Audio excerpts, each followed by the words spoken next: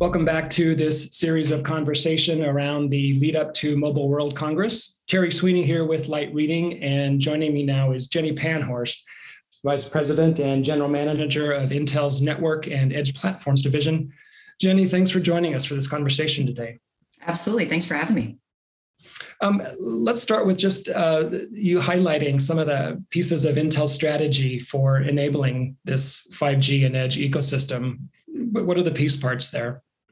Yeah, we're working off a proven strategy. We laid the groundwork when we partnered with communication service providers to drive the transition to NFV.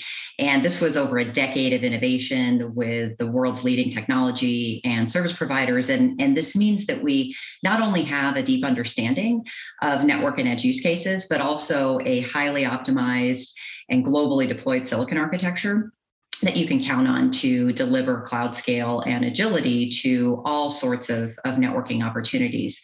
What's new about our strategy now is really the rapid progress and momentum that we're realizing as we shift to cloud native networks. We're committed to helping our customers take advantage of the opportunities to deliver new services, to realize the possibilities of 5G, Edge, and AI to drive real business value. So from equipment builders to system integrators to application developers all across the ecosystem, Intel has spent a number of years aligning use cases, bridging technical gaps, and solving all the integration and infrastructure management challenges that our customers are faced with. And really what we're focused on is creating a simpler path to trusted edge and IoT deployments backed by a wealth of optimizations in applications from developers all around the globe. Thanks for that. That's helpful context. Let's turn then to what some of the key themes and technology trends you're expecting to be a part of the scene in 2022 and beyond. And then additionally, how does that map to the problems that you're trying to solve for customers?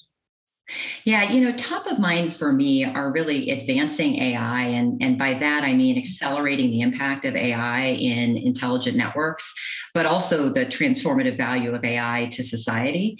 Also cloud native, edge to core, and then 5G innovation that has an opportunity to fuel sustainable business growth. And so then if you try to map this to business challenges, the key challenges that we see are how our customers can maximize value from ever increasing volumes of data, staying ahead of ever increasing security threats, driving overall operational efficiency, and really being able to deliver new services to customers faster than ever before.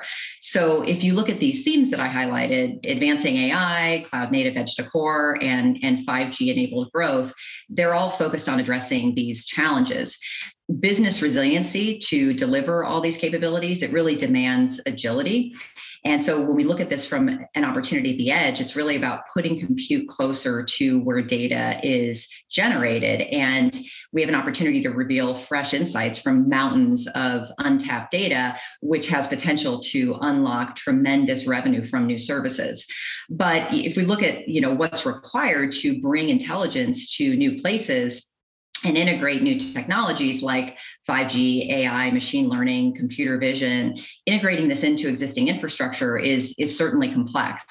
And so, what we're looking at is this opportunity to bring this intelligence to areas where we're dealing with a huge volume of raw and unstructured data, very often in remote and even in some cases, sometimes harsh environments. And it really requires delivery of robust computing technology.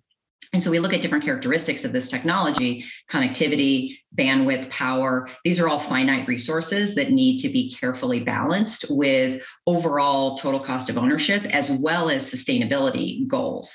And if we look at security across data, platform, network security, all of this is non-negotiable. And at the edge, we need to make sure that we're managing this in a way that is flexible and automated and secure. And so to be successful, this requires us to seamlessly connect the edge to the cloud and also provide the headroom to, while we're automating the infrastructure, increasingly also provide headroom to add new capabilities and new services while building in flexibility to adapt to changing business challenges and opportunities. The reduced scale at the edge feels like it really is a key part of that agility that you referenced, that if you really want to deliver agility to the network, it's easier to do it in smaller, digestible, edge-sized pieces than the entire network itself. Is that accurate?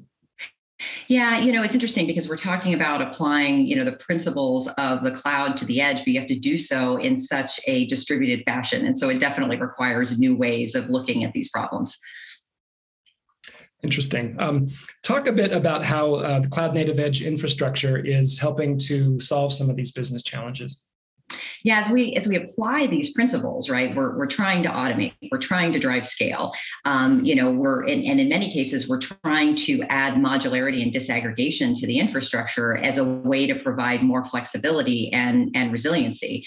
And so we're doing all of this in a way to create infrastructure that is agile, like you said, that is even more efficient and more flexible and really customizable to different use case needs, because the pace of change of what this infrastructure is required to do is increasing exponentially.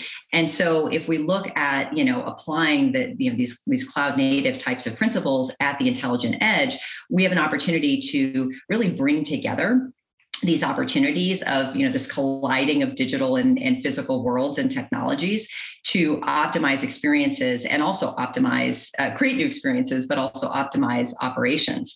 And so what's so exciting about the edge is the innovation that's being driven in Industry 4.0, smart everything, digital twins, immersive experiences, and really looking at this opportunity to create autonomous enterprises of all kinds.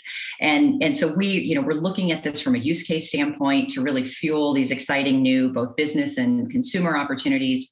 And so back to kind of what we talked about at the beginning, we're focused on enabling an ecosystem of open and standards-based hardware and software solutions to help our customers really make new connections and forge new partnerships across an ever-changing ecosystem. Really, the lines are being redrawn continually.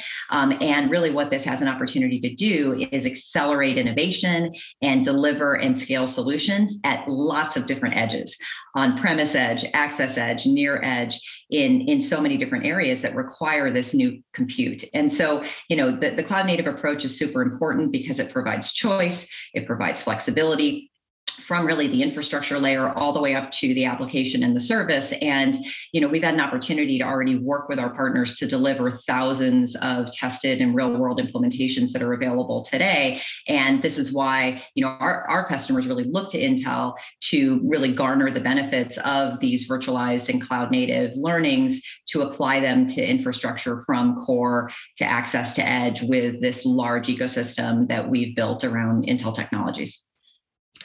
Great perspective on architecture, agility, and management for today's CSP networks. Jeni, thanks for talking to us today. Thanks for having me. We've been talking with Jeni Panhorst of Intel. This has been Terry Sweeney with Light Reading. Thanks for joining us for this conversation. We'll see you next time.